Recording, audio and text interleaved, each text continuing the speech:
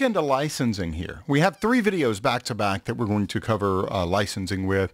We're going to try to make it fairly simple.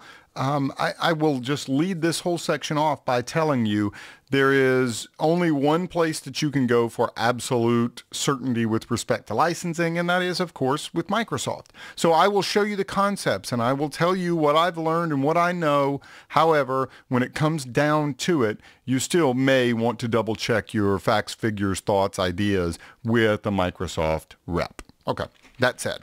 So let's talk about what licensing is. When you think about licensing SQL Server, so when you're thinking about going through the buying process, it's really a 4-step process. You pick out your edition. We've talked a little bit about editions. We will come back after we talk about licensing and then start kind of picking out which edition we should use. Okay, so you start by picking out your edition of SQL Server. Then you decide on a licensing model.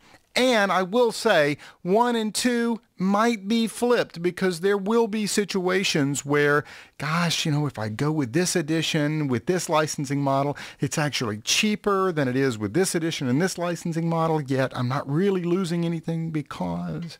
So you could maybe flip 1 and 2. That's a total fair thing here. Once you figure that out, get your price quote, and then make your purchase, okay? It is sort of beyond our scope to talk about getting price quotes and buying and who do you buy from and where do you buy. That's each of us has our own demons to battle when it comes to doing that sort of thing. So this section here, this next 3 videos, let's just focus on the decide on a licensing model idea. So for simplicity, also, let's not talk about the free versions. Let's not talk about Express version, Express edition, evaluation, or even developer edition, which isn't free, but it's a trivial like 40, 50 bucks. So let's focus here on what Microsoft calls the principal editions, Enterprise, Business Intelligence, and Standard. This is what most of us will use in the workplace. So if you needed a features by edition, remember that this video does come with a PDF. Load up the PDF. You can click on the little features by edition link right there. Now, how do you go about buying SQL Server 2012, one of the principal editions? Super easy.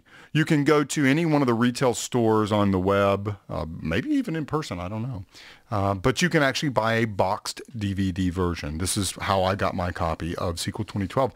Went to a major retailer, bought the boxed version. They send me the box. It comes with a license code. Okay, the software actually is the software license code built into it.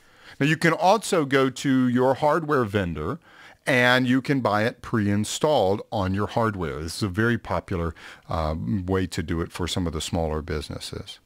Now you can also, of course, buy license keys with a download through your resellers, and then you can subscribe to one of many of Microsoft's programs. And they have a whole lot of programs, right? The old TechNet, which is now retired. There's just a bunch of different programs with Microsoft that you may or may not be involved with at your company. The key point here is it's not difficult to find a way to get a copy of SQL Server. If you have $100,000 burning a hole in your pocket, you will be able to find somebody trying to sell you SQL Server 2012. It is kind of outside the scope of this course to go through all of Microsoft's plans and software assurance and extended this and that. That's kind of at such an organizational level, you'll need to familiarize yourself with whatever your company has access to, and you may need to know more information. Okay. So what we need to do is talk about just a basic idea of the licensing model for SQL Server. Okay. Once you know what the licensing model is, you can then choose, should we belong to this program or should I buy a box to DVD, etc. So we'll cover the basics. It is up to you to dig deeper and then verify what you need. In the PDF attached with this video, I have this licensing guide right here. Pull that up, and it's kind of a marketing sheet, if you will, that will walk you through licensing. There are about 4 or 5 different licensing PDFs, and it's big business. This is millions and millions of dollars for Microsoft here, so it's a big deal. So there's two primary options for licensing SQL Server 2012. So you can read that as there's two primary licensing models for SQL Server 2012. Okay? Number one is per client. Okay?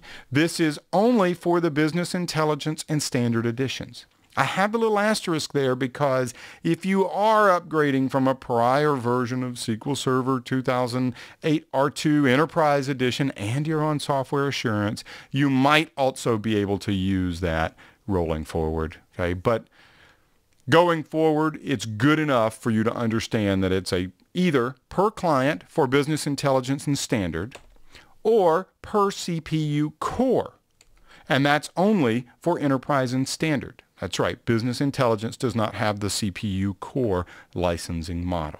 Okay? So we're going to talk about each of these. What we'll do is in this video, we will focus on the per client model. We'll come back in the next video and talk about the CPU core.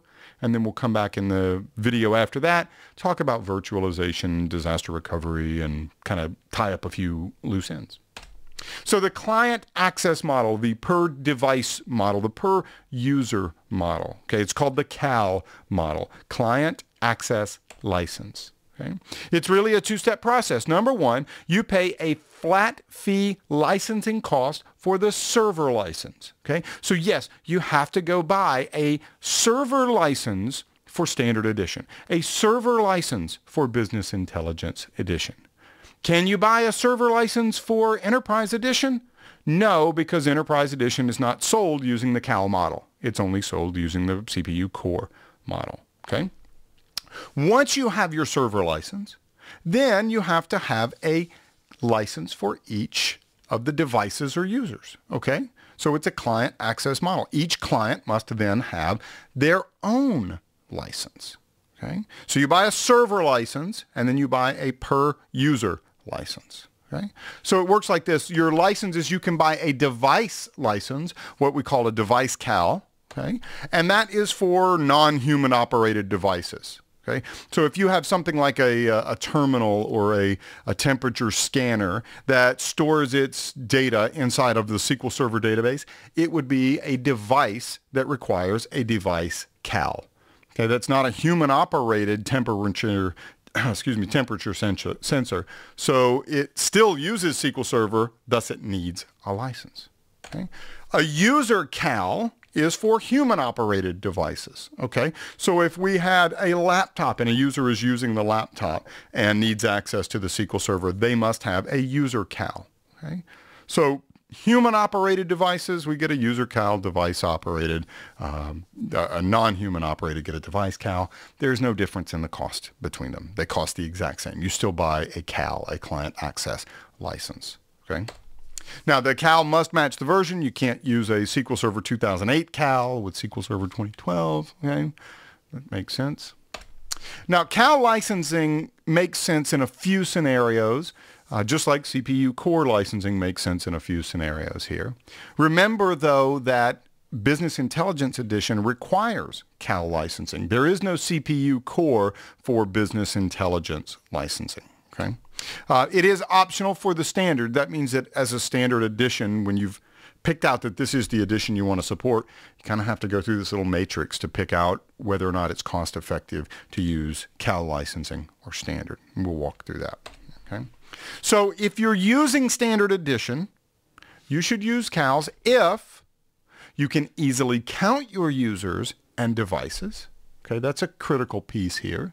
You know how many are concurrent. Okay, that's a key thing. So your CAL only applies to concurrent users. If you had 100 users in a day, but only one of them at any time was connected to the SQL Server, you would only need one CAL. Okay? So it's concurrent users or devices. Okay? So you need to be able to easily count those. Okay? And you are limited to a specific number of concurrent users. Okay? So this would really not work if you had 100 users and you had one CAL, but you didn't know how many people were going to actually access the server concurrently. Okay? So you need to be able to have a way to limit or to know how many that you're going to have. And you're not expecting to significantly add more users or devices. We have 100 users today and we buy 100 CALs. Well, at what point is it cheaper to buy the core, have bought the core licenses than to add on another 100 CALs if we sign on 100 more people? Because that's the last part of this. And this is the tricky part. The cost of licensing by CAL is lower than the cost of licensing by CPU core model. And right now, we don't have enough information to really answer that because we haven't listened to the next video, and the next video talks about CPU core. Okay? But it's always going to come down to this. Should you use the CAL? I don't know. Is it going to be cheaper than the core? Because if it's not going to be cheaper than the core, you don't want to do it. Okay? I'll just give you somewhat of a preview of the core licensing. Core licensing says unlimited users and devices. We don't have to count how many people we have. We don't care how many concurrent because we have paid for, in advance, an unlimited number. So you kind of have to get your calculator or your spreadsheet out and figure out, is it lower cost to go with the CAL model or the CPU core model? Okay. Now, if you are using the CAL model, the client access license model here, every user or device needs a CAL, even if they are not directly hitting the server. Okay? This is a huge myth / point of contention / area of confusion for people in SQL Server. I don't know if it's intentional. Hey, I only bought 5 licenses because we're just going using the web and only 1 connection's made to the server. Okay? Or if it's actual confusion here. So take a website, for example. You may actually connect your website to the SQL Server using, I tell you what, let's draw it out here because this is so common that I see this. So let's imagine here, I'll come down here and say, here's the SQL Server. Okay, so this is the LearnItFirst SQL Server. Okay, and here's the web, the cloud, the web. It used to be in the old days that you'd go through, you'd make a connection from a client, it would go in through the cloud, and then it would come out of the cloud. Now the cloud means something different. I have to find a new analogy to draw because I've been drawing the cloud. So here is let's do this. We'll draw. This is here our web server. Okay. And we then have lots of different clients, right? So here is a client making a connection to the web server, and here's another client making a connection to the web server, and here's another client, right, making a connection to the web server, and these are supposed to be laptops, and I'm awful at drawing these. But the question is here, and we'll draw a little phone here. All right, so here's a phone right there. So here we have 3 clients making requests of the web server. The web server then makes the connection to the LearnItFirst SQL Server. Okay? So people will often say, how many licenses do I need? Well, you actually have 3 concurrent users. You have these 3, so you would need 3 CALs. But a lot of people say, well, wait a minute, there's actually only 1 connection to the database, so therefore I only need 1 connection. No, you do require 3 CALs here. You require 3 licenses, 1 connection for every device or user that benefits from the data. Okay? And that's where people get tricked. Okay? So even though we're going through a middleware, a middle tier, we still require a license. Okay? So which is kind of what makes CAL licensing impractical for websites. You don't know how many users are going to be concurrent at 3 o'clock this morning, for example. Okay? So websites must license every concurrent user. And again, I referenced the licensing guide there. You can get a little more about multiplexing and what licensing requirements you might have. Okay? Now let's go through a few scenarios about whether or not CAL licensing makes sense. Now let me prefix this part by saying, I know we haven't watched the next video yet, but remember that the next video means unlimited devices. Per core model means unlimited users and devices. It's going to be a lot more expensive, okay? But it may balance out. So here we have a SQL Server 2012 powered website that sells products over the internet. Is the CAL licensing model something that we can really talk about here? And the answer is no. We don't know how many concurrent users are going to take advantage of the data, so we can't really talk too much about the CAL model. And the standard edition is the most likely candidate. Why? You cannot use core licensing with the business intelligence edition. Okay? So standard edition or enterprise edition would effectively be your big editions. But Scott, what about the web edition? Maybe so. Have to look up what your requirements actually are. All right, let's try another one. You have a manufacturing plant, and they have 40 temperature sensors out on the floor that store their data in a SQL Server 2012 standard edition. So you're given the edition in this case. Okay. You're given the number of devices. These are the non-human operated devices, so they would require device CALs. Would CAL licensing make sense here? It's very possible. We have a small number, 40. Okay? So are we going to add more sensors later? Like, for example, 4 years from now, how many sensors might we have? If the answer is, well, we're planning on adding tenfold this number, well, it's probably not going to make sense. Okay? Again, there's a threshold at which point core licensing is more cost effective. Okay? How many users will be reporting from the data? So we have these 40 temperature sensors, but is that the only devices that will be taking advantage of the data and working with SQL Server? Or will there be analysts, managers, users that are then viewing that data, running queries against that data, writing reports on that data? Okay, I would assume you're going to have a lot of that going on. Okay, so again, how many concurrent users just adds on top of that 40 temperature sensors? Okay, and then you get to that threshold. Is the cost of licensing those devices cheaper than a per core license? Okay? Again, we have to wait until the next video really to play with that one. All right, what about this one? We have a small accounting department. They have just 5 users. They have standard edition. They've already identified they want standard. And this will always be a small department. So would a client access license model, a per user licensing model, work here? Okay. I think so. We're not planning on adding a significant number of users or devices later. They're always going to be a small department.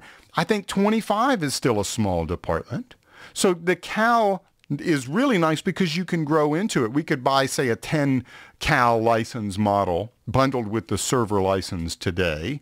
And then if we need to grow into that later, we could buy a 5-pack, okay, and add on to that pretty easily. Okay. Now, the licensing by edition, this comes straight out of that licensing reference guide that I linked to earlier. You can just see what we're talking about is this server and CAL model. The core-based is the next video. So we're talking about you had to have a server license, and then you also had to pay per user or device, the CAL. Okay, and you can see that the business intelligence and the standard editions are the ones working with that. Okay, and remember, business intelligence, the server CALs are required. Okay, there is no core licensing model, and we will see why in the next video.